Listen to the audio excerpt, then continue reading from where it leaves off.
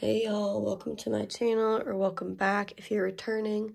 My name is Amy, and this is Amy's Lifestyle on Budget, where we do all things living life on a budget. In today's video, we will be doing my weekly cash budget and stuffing, weekly paycheck budget and cash stuffing. So if that's something you're interested in seeing, keep on watching, and let's get on into the video.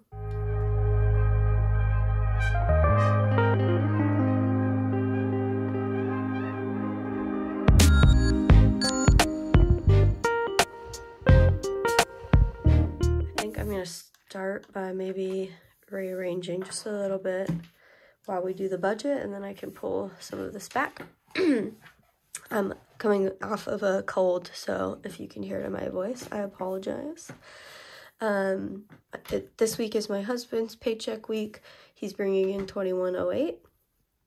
For our bills, we have our mortgage, which is $481 a week. $36 for his car washing service, $91 for our cable, and then $35 for my car washing service. And then I didn't grab my calculator, so one moment please. So that is going to be, I'm trying to get like a good shot so you guys can see it too, but I'm like a mess today, so nothing's really working out for me. Whatever, this is gonna have to work. Hopefully you guys can see it. 481 plus 36 plus 91 plus 35 is 643. This is like our, anytime that the week splits this way, this is like our lowest bills week. I don't know why I'm telling you that, but now you know. So 2108 minus 643 gives us 1465 to work with. For groceries, I'm going to budget $100 for the week. Gas, I'm going to budget, I think, $80 for the week. Food, I'm going to budget $100. Trying to be a lot better about eating out. So I think I'm going to budget, let's just budget 100 and try to come under, because I'd rather have excess budget than bust it, you know what I mean? Kitty is my husband's work thing, and that is $60. And then my husband is taking up golf, so I'm going to do $100 there. So that is $440. I know that because I did this in the prior week. So 1465 minus 440 gives us 1,025 left to work with, which is plenty. So we will be doing $15 for, you know what? I think that I'm gonna start, no, it'll be fine. I'm just gonna leave it at 15. I'm like over, I don't use $15 a week on my pets. So I'm like, should I lower it? But I guess like we can just have a stockpile for them just in case something happens. God forbid. So $15 for pets, $50 for car, $20 for essentials, $30 for annual bills, $40 for household stuff, $40 for Christmas, which I also need to start thinking about that now that we're getting closer.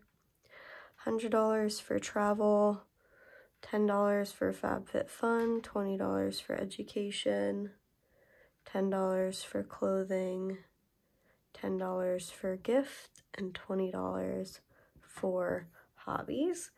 That is my standard $365 there, which leaves us with $660 in our buffer, which is really good. We're trying to be a lot more mindful of our spending. And so I know that having this buffer is going to be really nice, because I say we're trying to be more mindful of my spending, and then I follow it with, I just bought a perfume very impulsively, so I'm not 100% better at spending, but that'll come in handy there at least. And then, you know, I'm just gonna mark that now. Yeah, I'm just gonna mark that now for like miscellaneous, because I already know I spent it. So I'm gonna say the perfume was like maybe 180. So my budget is gonna be 180 there, minus 180 is 480 here. 440 plus 180 .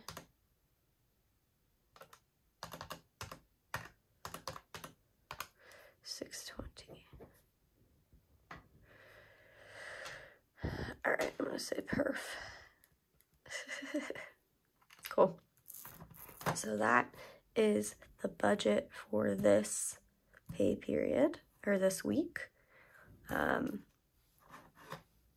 need to be better about tracking it, because that's where I actually see the accountability and like have to face up to my choices.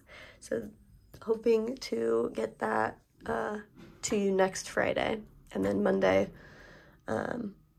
is probably going to be this video. So that is the budget. I don't know why I was going to move that. Now comes the cash stuffing. Sorry I bumped ya. So let's do $15 for pets, and that brings us to 100, 20, 40, 60, 80, 200, 20, 40, 50, 60, 65, 70. So 270 on our sinking funds balance for pets.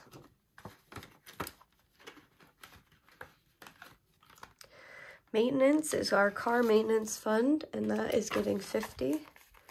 So that brings us to 100, 200, 300, 400, 500, 550, 600, 650, 700, 750, 760, 770, 780, 790, 810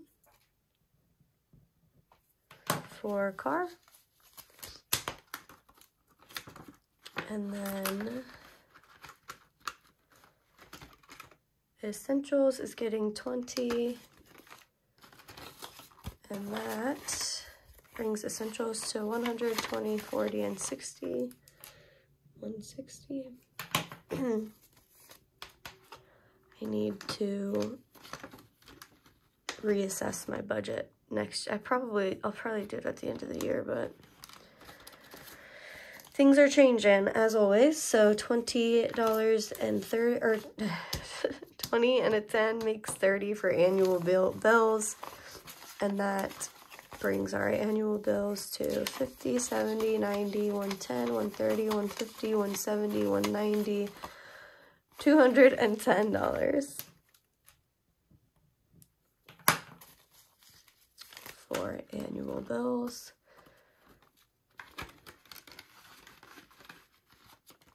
Household gets 40. Which brings household to 20, 40, 60, 81, 20, 40, 60, 82, 20, 40, 50. So 250 for annuals. We have a pretty big Sam's Club or Costco run coming up, because we're getting low on all of the paper supplies, you know. That reminds me, maybe I'll do that today.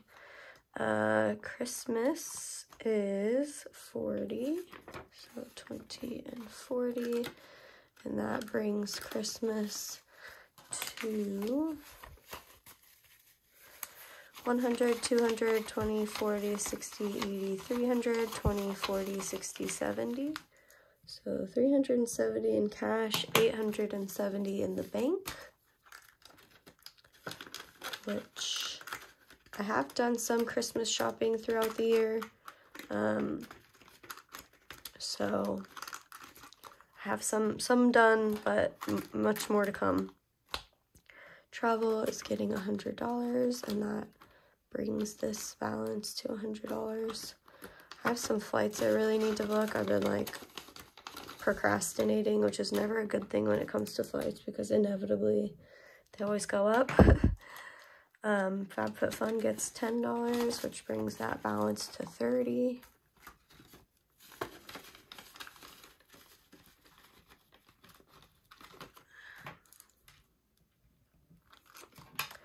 Education is gonna get $20, which brings this cash balance to $20, and then I have $1,500 in the bank. So I'm just gonna say 20 here, but I have two fake notes in the back here that remind me that I have cash in the bank for that. Clothing is gonna get a 10, and that brings this balance to 30. And then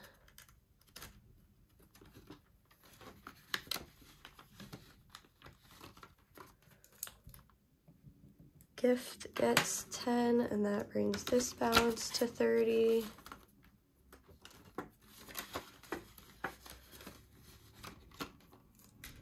And last but not least, hobbies gets the last 20, and that brings hobbies to 20, 40, 60, 81, 20, 40, 60, 160.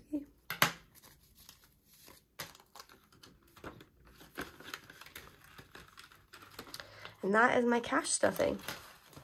So, thank you guys for tuning in to another episode on Amy's Lifestyle and Budget, and I'll see you guys in my next video. Bye.